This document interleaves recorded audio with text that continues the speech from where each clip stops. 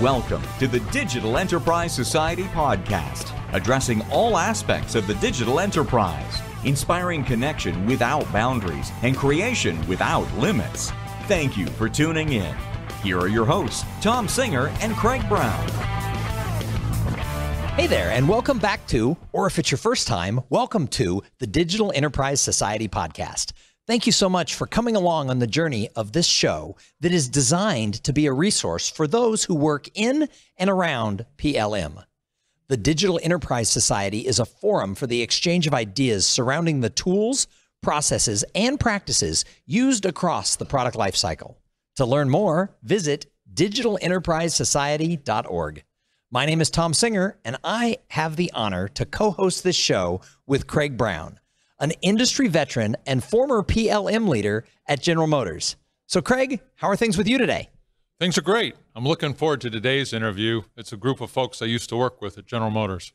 Nice. And we are sitting here at ConX 19, the IPX conference, and we have been doing these interviews live and in person for the last couple of interviews, and it's actually been a lot of fun because we get to look people in the eye. Normally, Craig and I are via Zoom, and we might have a little video going, but we don't often get to sit here. So, Craig, it's been fun to be in person with you for these last few episodes. Well, thanks, Thom. It's been fun to be with you. We got some more excitement tomorrow, but we'll talk about that later. Yep, you got to keep tuning in to the Digital Enterprise Society because we have had some great interviews and we've got more coming at you. So if this is your first time listening, schedule a little time to binge listen to this podcast. So each week, we try really hard to bring to you interesting interviews and other ideas to help everyone enhance and grow their career. And today is going to be one of those shows. We have with us Jeanne Rues, and she is the Managing Director of Engineering Services for Allison Transmission. Hey, Jeanne, welcome to the show. Thanks. It's great to be here with you and Craig. So, Jeanne, what's your backstory? How did you start off in this world? What was your career trajectory, and what do you do today? Well, so my career trajectory started with a degree in mechanical engineering from the University of Wyoming. Go Cowboys.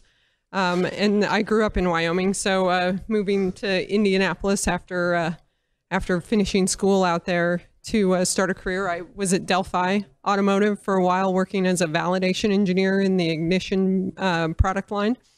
And then after that adventure, I transitioned to Allison Transmission about 15 years ago and have had a variety of roles at Allison Transmission. I started there in electronic controls hardware, which is basically the mechanical engineering of the brain of the transmission, if you will, and was lucky enough to get many opportunities to expand my responsibilities. I had the opportunity to be the lead engineer on the TC10 transmission product development activity, which was Allison's first new product development introduction in a long time, and that was very exciting and really a challenging role. So just a great opportunity. And from there, I led product line teams, which are cross-functional product management groups. And then I finally, about 2.5 years ago, ended up in the role that I'm in now as Managing Director of Engineering Services. And that role encompasses quite a bit. Basically, we're a support organization for the product development process. Hi, Jeanne. It's great to see a colleague. Now, you and I actually never worked together, right? But in our different assignments at General Motors and Allison and Delphi, we've got a lot of shared experiences. I, too, at one point managed controllers. And then I was the simulation guy for a while, which I went to Indianapolis a lot to work with those similar folks down there. I'm interested to hear from you, engineering services, and what do you need from your vantage point from PLM or from the digital space, this digital enterprise we talk about? Sure. We have a lot of needs there. I think it won't surprise you to hear that some of our processes are very manual and disconnected. I mean, we are a digital company in that we have workflows and things like that, but still to understand the context of information and to track changes is a challenge, like I think everybody is facing. So that happens within engineering. It's an enterprise problem, but it's an engineering problem as well. And so across my engineering services organizations, we have to manage the transfer of information from our computer-aided design model-based definition organization to our prototype hardware procurement organization to make sure the right thing gets purchased, to manage any changes that happen there, inventory the hardware, assemble it in the right configuration, do the right testing, feed that test data back into the design process for our internal customers so that they can make good decisions about where to take the designs next. And so it really is a mini product life cycle. And so all of the principles of great product lifecycle management that the digital transformation is trying to get after are the same in my world, just at a little bit of a smaller scale. And so those different phases you mentioned, computer-aided design, the prototype BOM, if you will, and the engineering BOM, are they all in the same system? Or are they different tools? No, they're all in the same system. So our current PLM system is an SAP PLM system anchored on the computer-aided design side by NX. Okay, interesting, cool.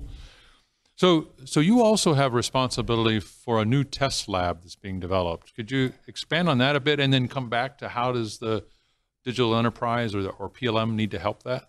Yeah, sure. So we are very, very excited. We announced earlier this year the construction and opening in 2020 of a facility called the Vehicle Environmental Test Facility, which is directed at taking Allison from a powertrain level integrator, if you will, more into the vehicle space. We are challenged in the environment to be a better partner for our OEMs, to have strong relationships with our OEMs, and to basically be that integrator and the solution that they're looking for. Right. And so this is a key part of our strategy to do that. And the facility will be a facility that's capable of testing vehicles all the way from heavy duty pickup trucks all the way into the biggest transit, 60-foot transit buses and off-highway vehicles. We can have the opportunity to simulate road conditions, temperature, and do emissions testing, simulate altitude. It is going to be one of its kind in the Midwest, and in the United States or North America, there's only really one other facility that is accessible that can compare.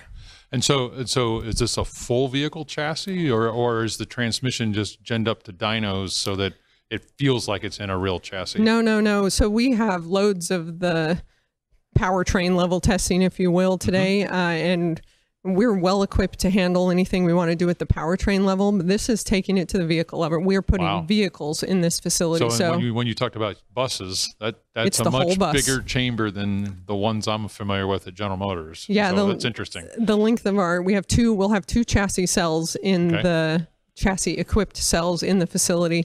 And they're both 75 feet long. And then in order to help us with the throughput associated with soaks, we also have a hot soak and a cold soak area capable of negative 54F and some cool stuff. Yeah. We a lot of people don't realize what we both do in this car and vehicle industry and truck industry.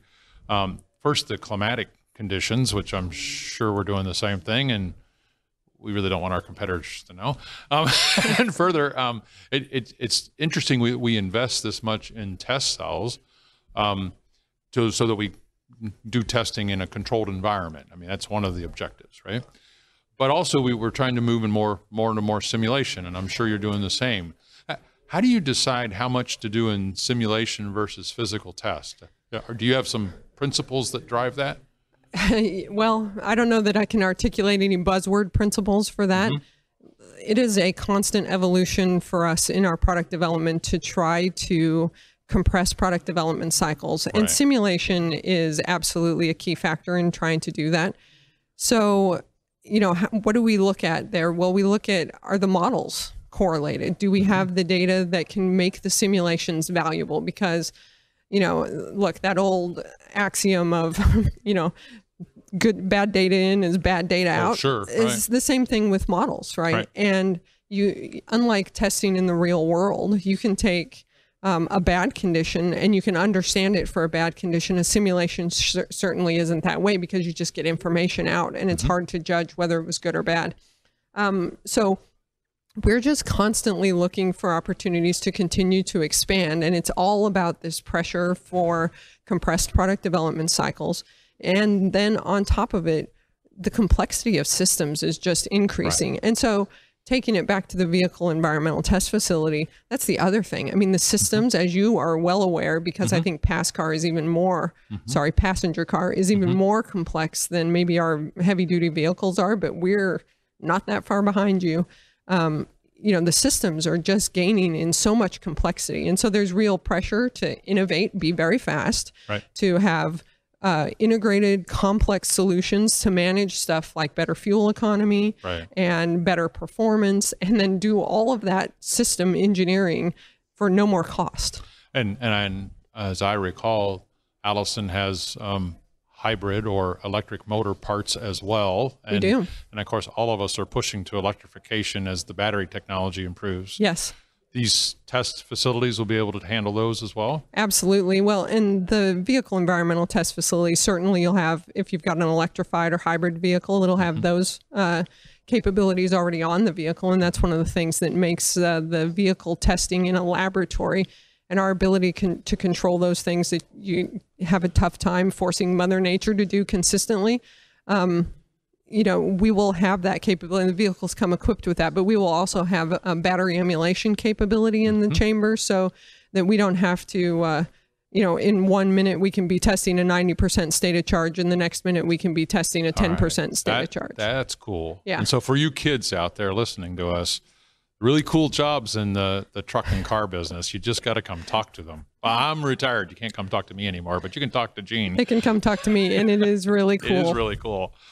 So the exchange of information in this larger ecosystem, so a vehicle customer, which you're providing a transmission to, or maybe even, especially fleets of buses, maybe the county or the city that we're in want information about performance, especially in the electrification side.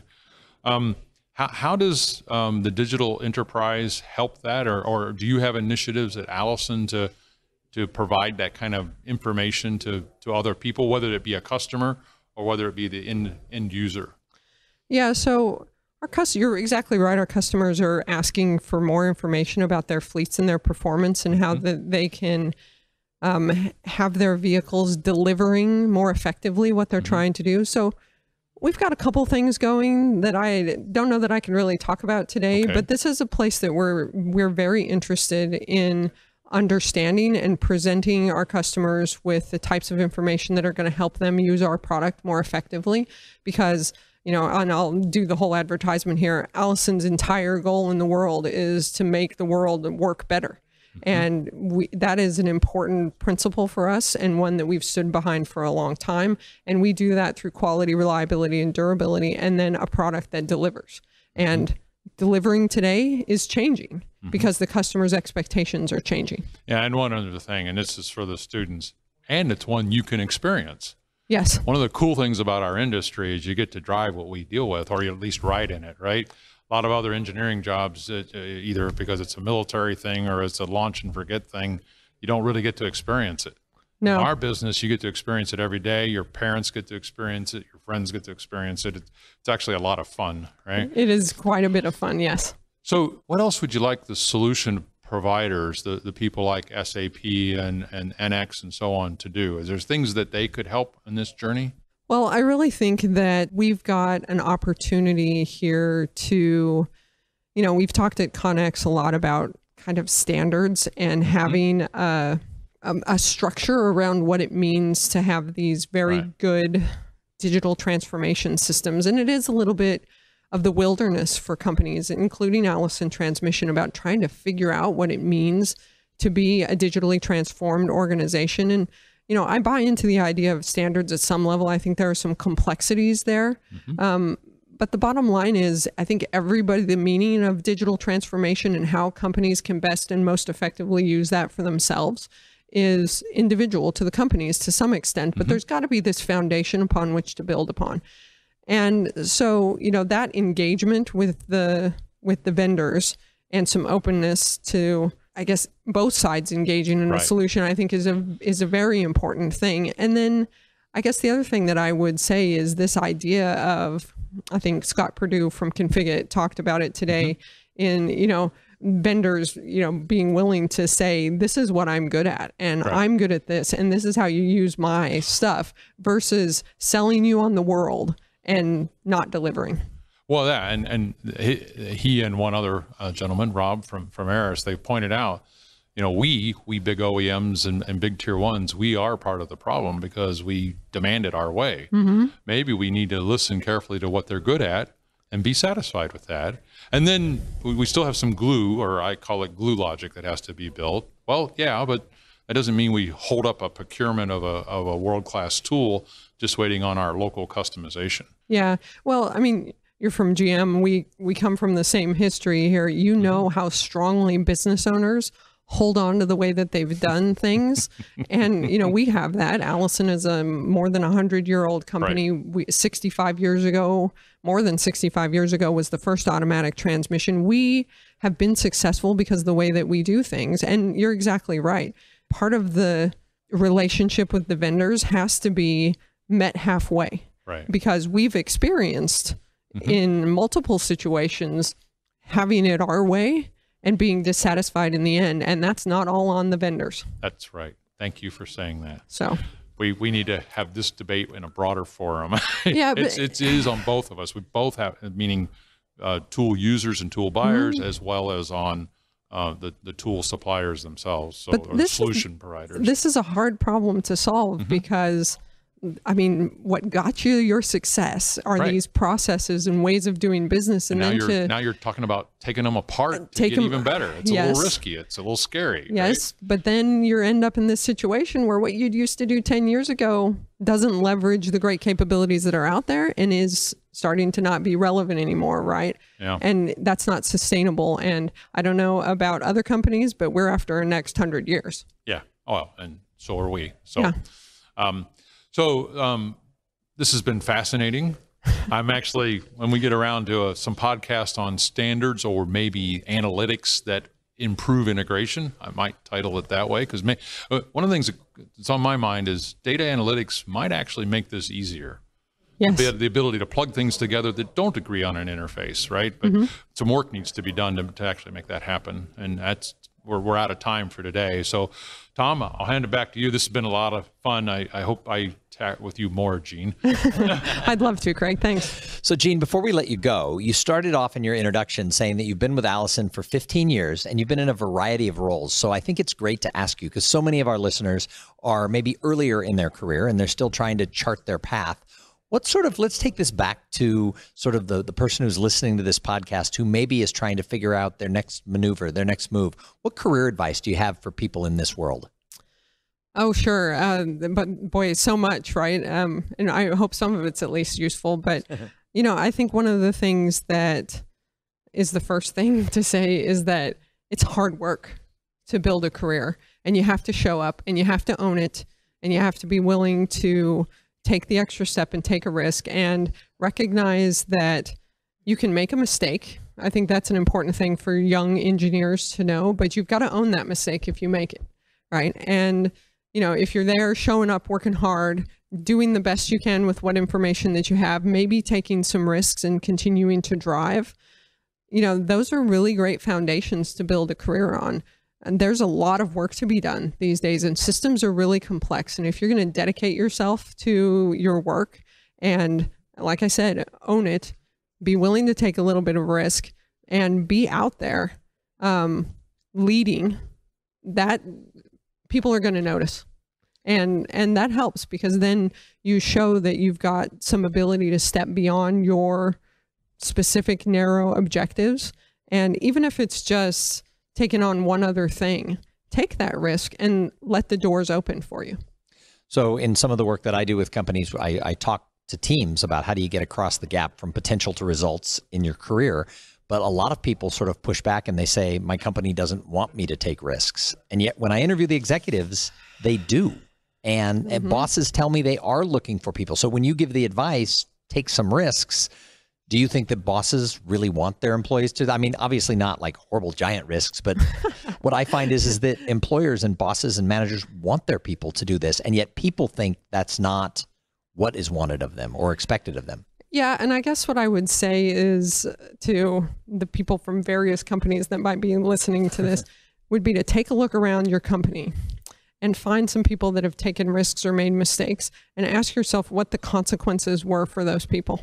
Because, I think what they might observe is that nobody gets fired, right? That oftentimes those people are then the people who are being called on for the next thing. Because bosses, I'm one of them now, right? I want my engineers and my team to be out there pushing the envelope, because if we're just going to do what we're doing, then that's not continual improvement. That's stagnation. And that's great because we may be able to sustain a great level of success. But come on, change is happening so fast these days. You've got to be taking risks, and they don't have to be huge risks. It doesn't have to be. It has to be getting out there and stepping outside of your comfort zone. It has to be just doing the small things on an incremental basis every day. Those incremental risks are the things that are going to get you there.